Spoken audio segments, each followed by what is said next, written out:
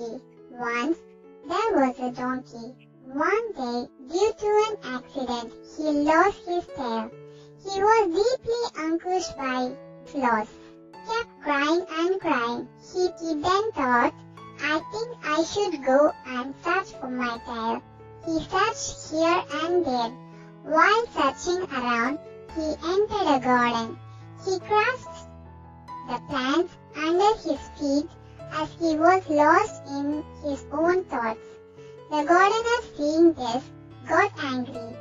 He thought, this donkey has came to my garden to spoil my plants and eat my vegetables. I will have to save my garden from him. He shouted at the donkey, but the donkey did not listen to him. So the gardener brought a thick stick and beat the donkey till he ran off. The donkey was shocked and in great pain. Now, beside his tail, he also cried for the beating he had received.